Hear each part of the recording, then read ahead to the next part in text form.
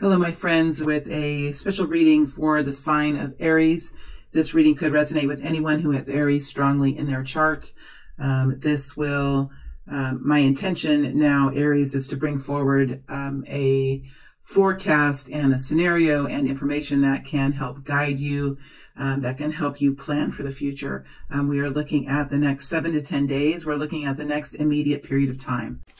All right, so we're looking at the current situation for Aries. The current situation now for Aries.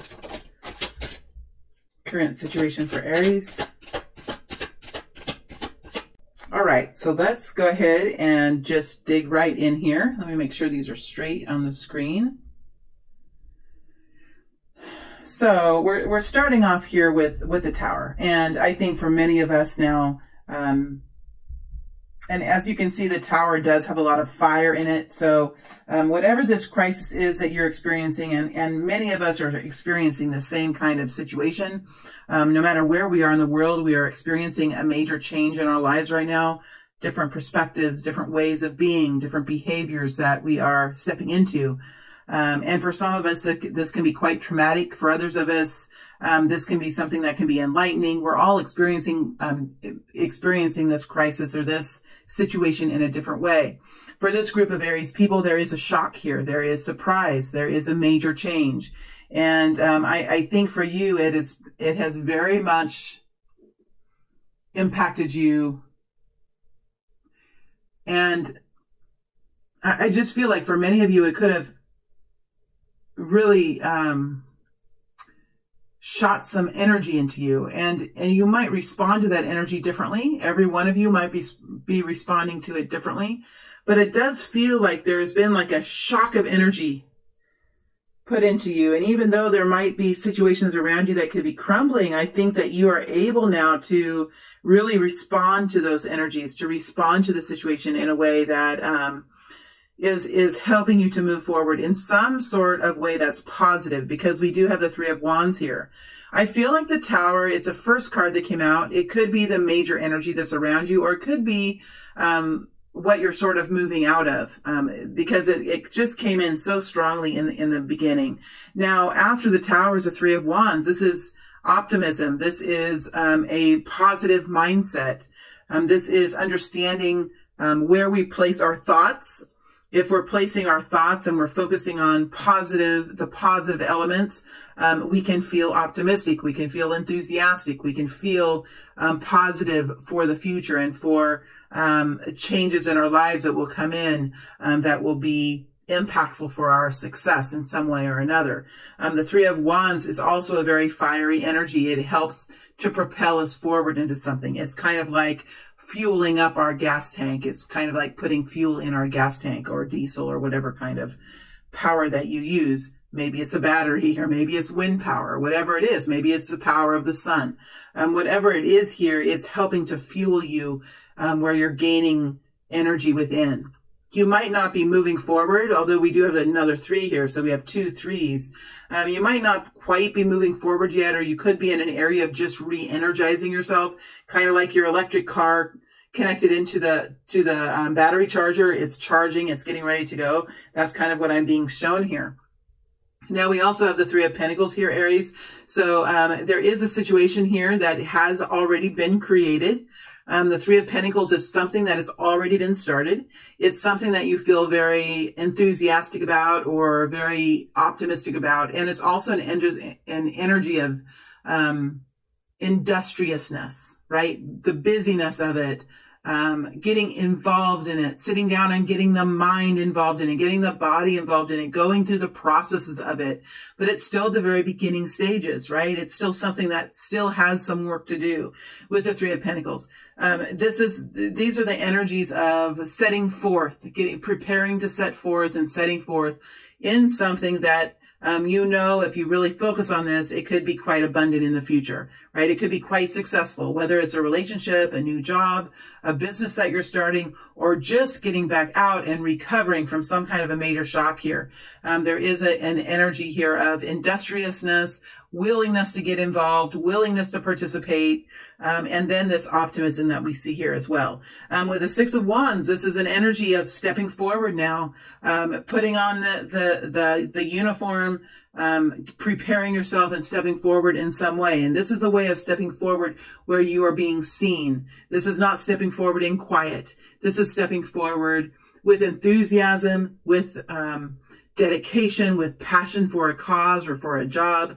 Again, it can be in a relationship. It can be with work. It can be within the community. It can even be as a mother or as a father or as a sister or brother. In some way, you're stepping forward now because you have this drive to do it. You have this urge to do it.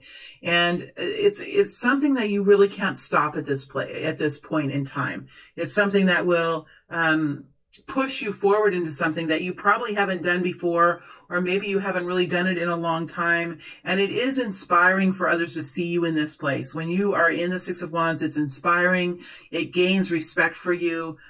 People look at you and they say, you know what, if this person who has been through this kind of a situation here with the Tower, if this person can come forward and take action in this way, then I myself feel inspired that perhaps I can do this as well. Perhaps this kind of stepping forward preemptively or stepping forward offensively in my life is something that I can do as well. And you could be having impacts around you in ways that you may not understand, Aries, in ways that you may never see. When we're in the Six of Wands, it is a very inspiring type of energy, and it can be a contagious, it can be a very contagious type of feeling.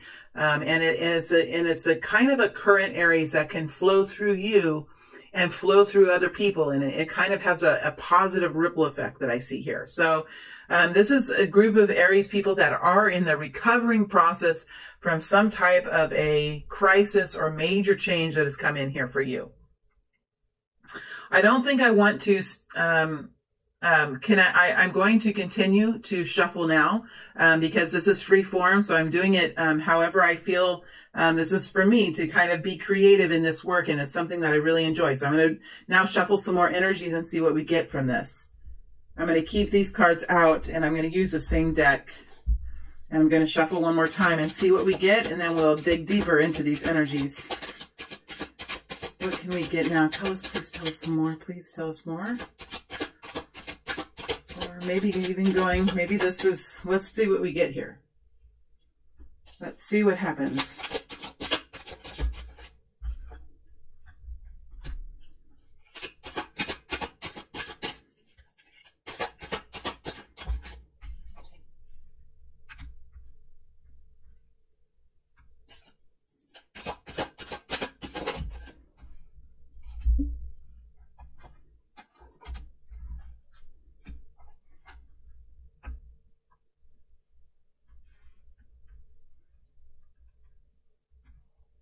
I have to do this as I go when I do this kind of reading. And I know that my tripod is a little bit bouncy, but that is just how it is right now. Okay, let me get into these energies here. And I think we're sort of moving forward now. What I think I did in the first batch is kind of look at the current energy, or maybe even just the very recent past for you. I do see that there is a change coming in for you with the Judgment energy. Now, this is a change that could really impact you in ways that you don't really understand. This change could impact you very deeply within the heart center, within the soul. It's something that when it happens, you may feel it is reverberating. It's echoing through. What's the word? It's like it's an echo that can go through. Reverberating? Is that a word? It's kind of what's coming through. That can kind of echo through different areas, different chambers in our lives. So it's something that is and this can sometimes sound piercing. So if we're talking about the vibration of sound, this is what they're showing me now with the Judgment energy. There's a vibration. Well, vibration is what creates change. And often within sound, there's vibration. So they're just using that as an example. But sometimes when we hear sounds, they can be piercing. They can be screeching. They can be, like scraping on a chalkboard or scraping over styrofoam. It can cause some pain and discomfort. So sometimes with the Judgment energy, it can be uncomfortable. There's usually some type of change that's required. There's usually some sort of ego that is affected. where we might feel like, ah, shit, yeah, I did that and I shouldn't have done that. But, you know, I've done it now, and now I see what came of it, and I'm understanding it, and I realize it was a lesson, and I realize I'm a human, and I realize that these kinds of things happen to everyone.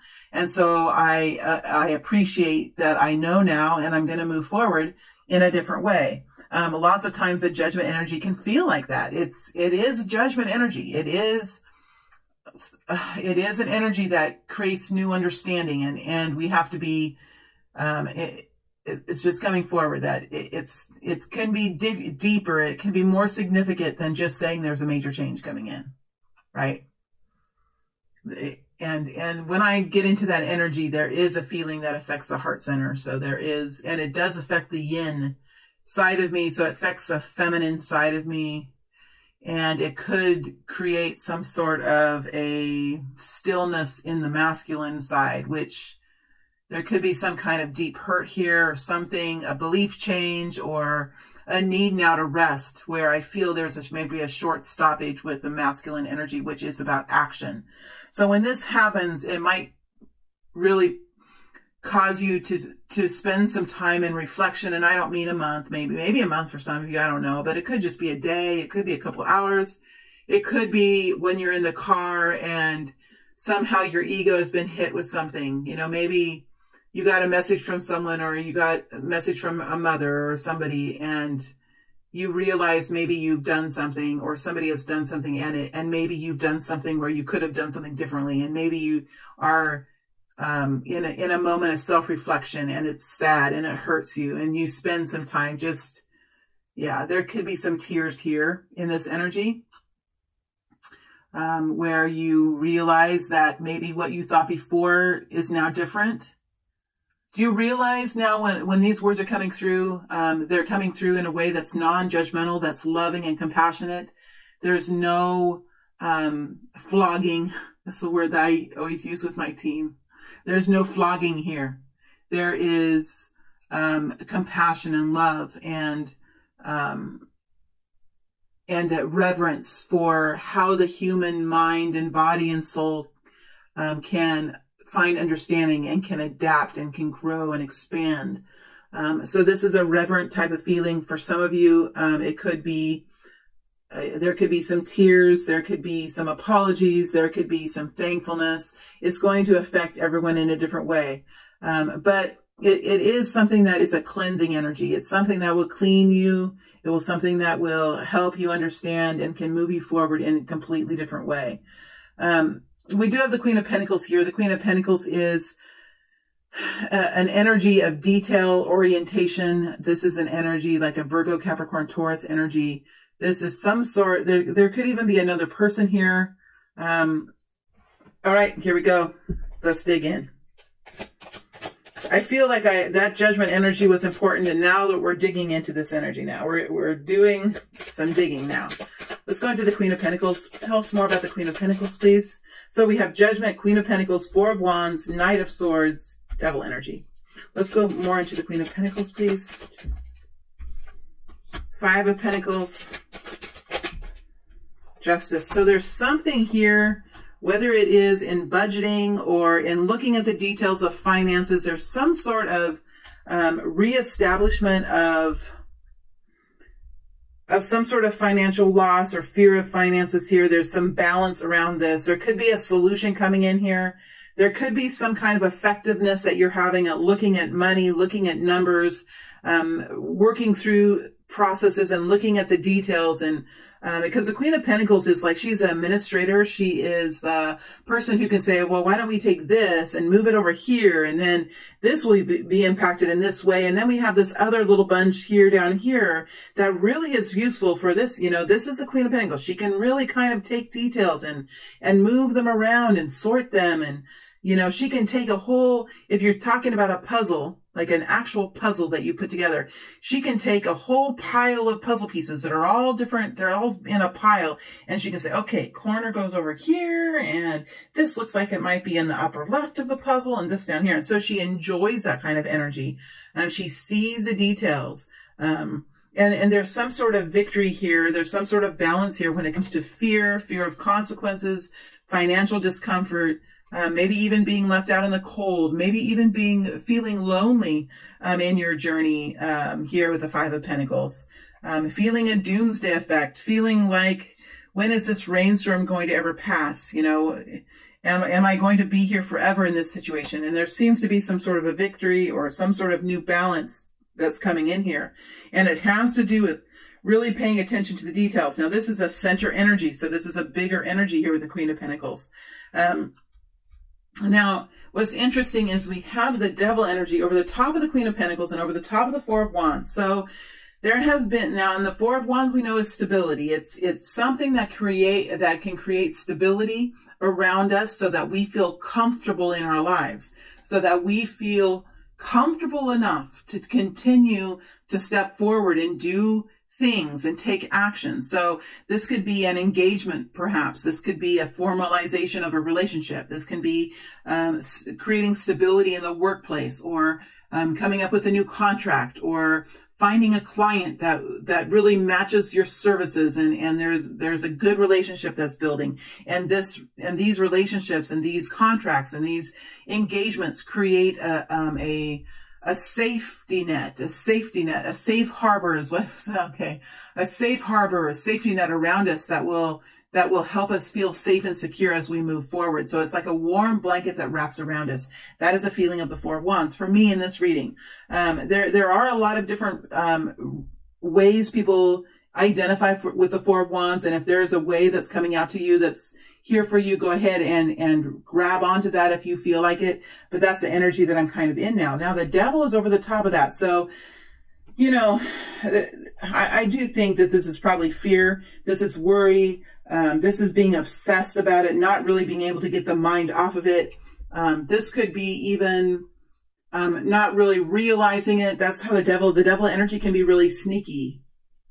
It can be really sneaky because at one time you're doing fine, and then these thoughts can kind of creep in, or behaviors can creep in, and before you know it, you could be in an unhealthy place, whether it's within the body or the mind or the heart. You can be in an unhealthy place within it. So this could be even just, you know, when we go through times of difficulty, when we focus too much on, for example, the news, or a certain kind of mindset, or a certain controversy, or a certain set of beliefs. And these could have the energy around them where you might feel out of control, like you don't have any control in this, that this is something that's happening and you're feeling helpless or weak. That's when the Devil energy can kind of take in, because then you start to have thoughts of, you know, frustration, or you can get caught up in some sort of consciousness, or you can get caught up in drinking, or you can get caught up in whatever it is. And I'm not saying drinking's bad, and I'm not saying getting caught up in a consciousness is bad. But when you connect it with the Devil energy and it's over the top of the Four of Wands and the Queen of Pentacles, it tells me it's something that's affecting how you feel about your own security. It's something that could be stopping actions that could be helpful for you to take.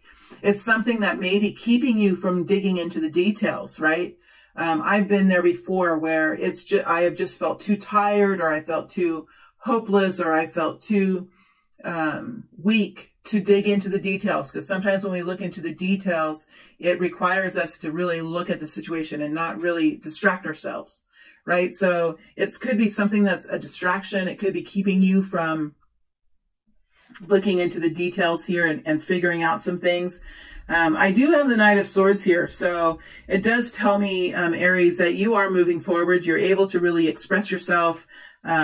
You're able to say what needs to be said. I think you're finding your own clarity in this situation, and you're moving forward in a way. See, you know, normally you would be moving and when I get into the energy, it's kind of a breathless energy. So normally when you would be moving in this energy, you would be in the Knight of Wands energy. But you're in the Knight of Swords energy. So there's something here that's about clearing up confusion. There's something here that you might be having to think or finding clarity around before you take action. So in the next week or so, you might be at a place where you're overcoming this fear or obsessive quality, or even defensiveness or something here with the Devil. And then in the next week or so, I think that you are finding clarity. You're able to express yourself. You might be communicating with people here. Let's look deeper into the Knight of Swords. Oh, I have my deck upside down. Goodness, let's not do that. There we go. Okay, let's look into now this Knight of Swords and see what this Knight of Swords can bring us. See some more information here about the Knight of Swords. Three of Swords. There's something, it's anxiety and stress. Maybe heartbreak here, worry. See the owls sitting on the swords? It's interesting. Could be about, these could be experiences that could be somehow related to wisdom here with the owls. Nine of Swords, there's anxiety and worry.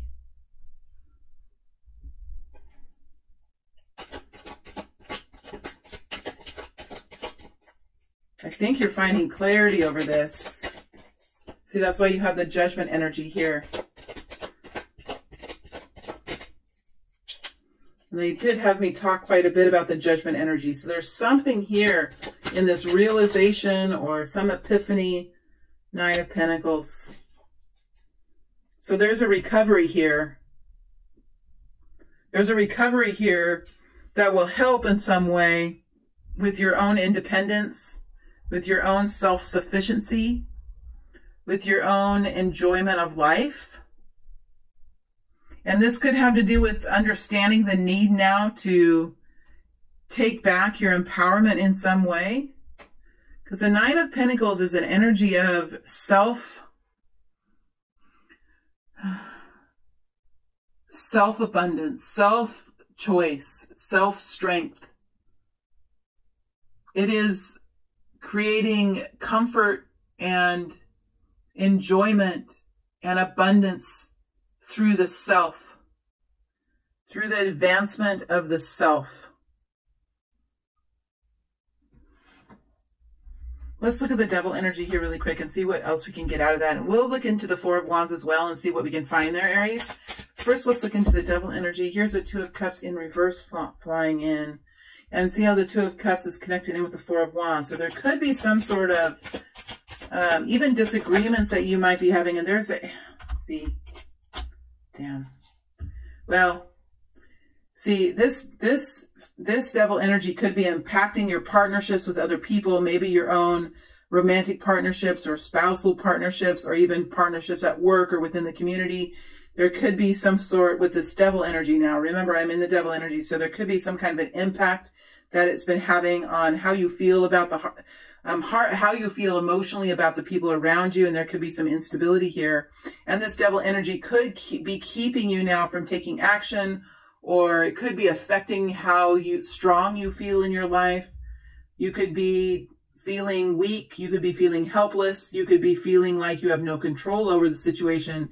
And that's, here we have this new action, new excitement here in the reverse. So we have two energies that so interestingly fell in the reverse. And when they fall in like that, we have to take them. And I hope this helps you understand, Aries, that there is a spiritual team here that's connecting in with your energies, and especially if you're resonating with this, and there is a message here for you that is brought forward with kindness and compassion, a reminder of who you are, Aries, and what your strength is, and what you can do most powerfully in the world around you as this strong Aries energy. Okay, let's go ahead and put these cards back in the upright into the deck. And let's look into the Four of Wands now. Tell me more about this Four of Wands, please. Tell me more about the Four of Wands.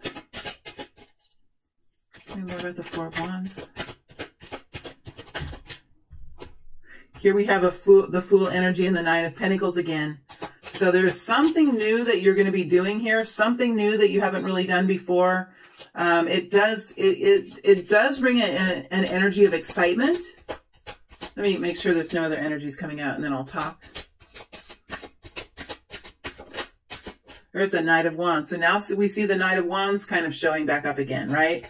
It's just kind of overcoming this anxiety here. Page of Pentacles. So there is something here that's going to create new stability for you, that you're working on to create stability with this Four of Wands. Clarifying the Four of Wands, we have the Fool energy. This is a feeling that you haven't been in before. It could be exciting. It could make you very nervous. It could really make you, the words are coming through, tremble at the sight of what you have to do. That's a little bit dramatic, and I hear it. So there is some humor here, Aries. There's a little bit of humor here. The humor can come from the yin energy, interestingly enough. So the feminine side of you could be realizing this first, and then the masculine side of you would then take action. And I think this is something maybe that the feminine really likes, the feminine side of you, the side of you that really takes care of you, the side of you that demands rest, demands food, demands relaxation, stillness, quiet, home, the enjoyment of being at home. That kind of an energy could think of this first, could come up with this idea first. And then after there was some time spent in this energy, then the action part of you would start to come through. We do have some sort of desire here by these people, this Aries people here, to have this independence and stability and begin to maybe enjoy the fruits of your labor in a bit more effective and abundant way than you have in the past.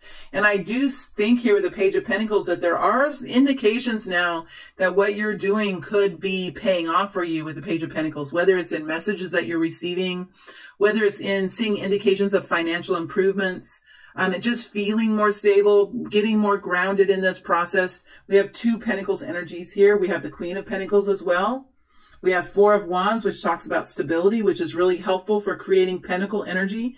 And remember, Pentacles energy isn't always about money, but it is about how we feel safe and comfortable and secure in the reality that we live in, right? It's not just a thought. It's not taking action in it. It's something that we actually can experience. Right? That's the Pentacle energy. It's what we experience, how we enjoy our life, how we take care of ourselves, how our health is in the physical, how our body feels in the physical, what kind of money are we making, do we feel secure with our money and within our bank accounts, and how are we doing in the 3D, right? It's living in the 3D.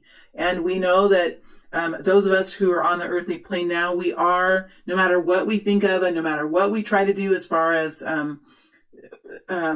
performing, you know, we've all been there. I'm there, you know, we're all doing it, where we find enjoyment in capacities that we can find that are of a more spiritual nature. No matter what kind of process we're going through, we still have to perform. We're still in the 3D, and there's still things that we do in our lives as we walk, put our feet on the ground.